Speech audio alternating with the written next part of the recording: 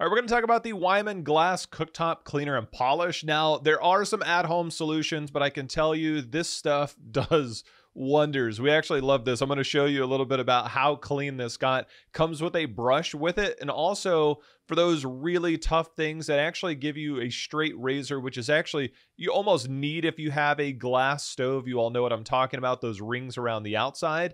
But you're able to apply some of this to the glass stove. You can get the scrub brush in and really get a nice shine and polish to this while cleaning off all the gunk. You can see we have a bit of a mess on ours here. So once you get that going, you're able to wipe this off, clean this off, and you're going to see that you're probably going to be stuck with a little bit of residue, especially around those rims.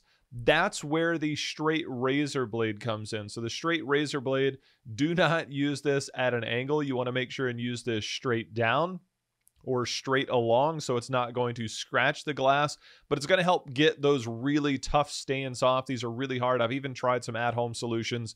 The razor blade is almost necessary if you have a glass stove, so you get that on there. I didn't go all the way, but you can see it has a really good effect on getting this cleaned up. And then using the Weiman, you can see the polish on there. You can see the reflection on here. It gets your glass stovetop really clean and also gives you the extra tools to take care of the extra baked on stuff.